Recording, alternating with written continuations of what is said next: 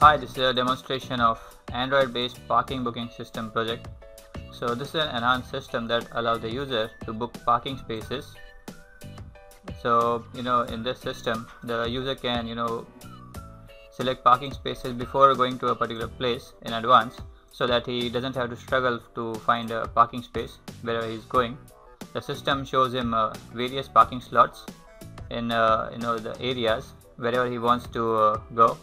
So if he selects the area, the system shows him the parking slots or parking areas nearby that area, and after that he can select individual parking slots. The system shows it which parking slots are empty till what time, and in that way he can book parking spaces, and after going there he can use those spaces in advance, and he can use the system directly from his Android app anywhere.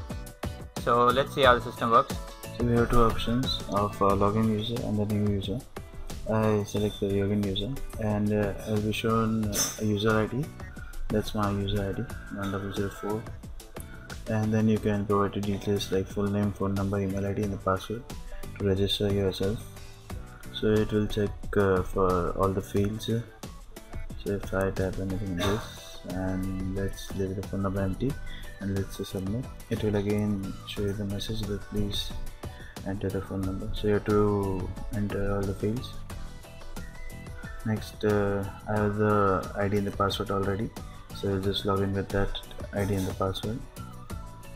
Let's log in.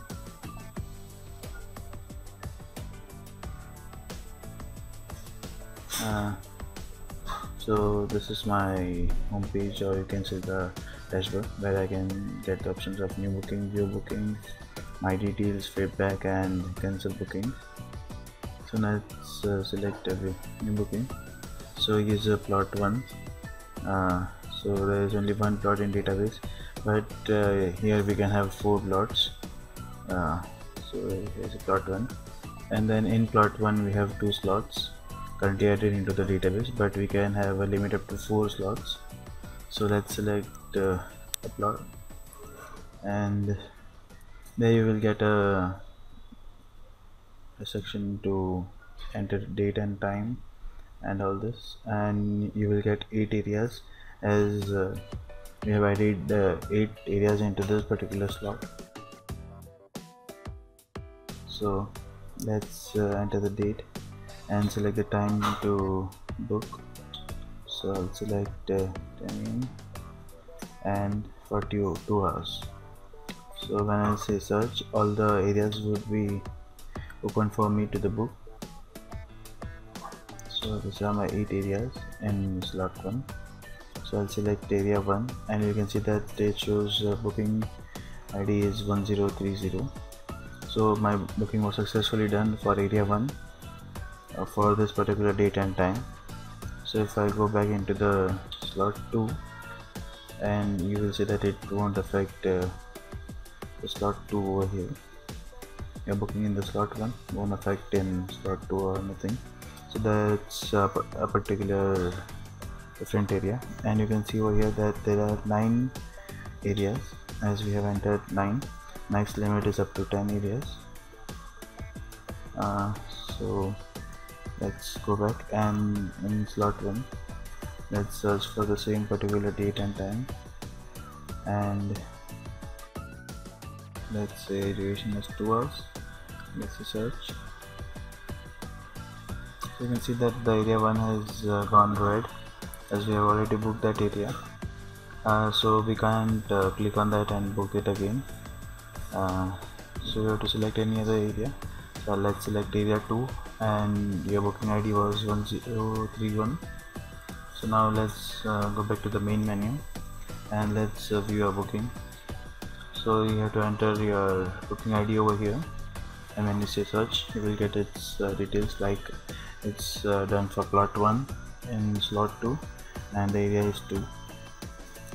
So next is my details page, where you can see your details like your phone number, email address and your valid booking ID. So this is my 2 valid bookings. So you can just go to the feedback, and if you want to write any feed or anything, you can just write feed to the feedback module. and you can just submit and it will be shown to the admin. So next is cancel booking. Here we type our booking ID. There you can see that it shows our details, and if you want to cancel that booking you can just select cancel booking. So I'll just again write any random number, and you can see that it shows invalid booking ID.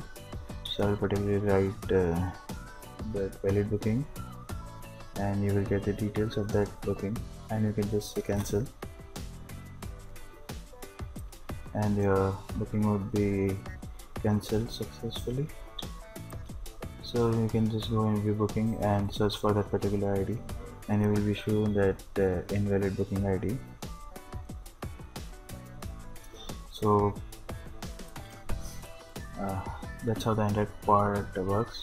Let's see the admin module, where you get the option for admin ID and the password. So let's enter the ID, the password, and let's log into the system. So here admin has these options of adding a parking slot, view booking, view feedback, view user. So here is the add slot module. So to add a slot, we have to just provide the details of plot, the slot name, and the number of slots. So the plot 1 over there, so we can just add a new plot as P2, and whatever text you write over here, it will be shown in the Android part. And here we enter 6 as number of areas, so the 6 parking areas will be available. So the slot was added successfully. Next let's select view booking model. Here admin can view the valid bookings from particular date and from date and to date. So let's select 21 and 23, and will be shown 1030, and the 1031 was cancelled, so it won't be shown over here. And next whatever bookings would be done, it will be shown over here. Next is feedback module. So this is the feeds submitted by the user to the admin. And next we have is a view user module. So this is a view user, where it will be shown the details of the user. So this is the admin part. Now let's log in back into the Android part and see the plot which was added. So whatever text you write in that add plot module, it will be shown over here. So let's log in, ID and the password. I'll say login, and we'll select new booking, and you can see over here that you can see P2, which we added as our new plot name, and this is S1, which we added in the slot name. And then you can see that there are 6 parking areas, not 8 or not 9. There are 6, as we have wrote 6 over there, the parking areas. So max limit is 10 over here. So you can just same way search the date and time, and you can select a slot for that particular slot. So this is how the entire system works. Thank you.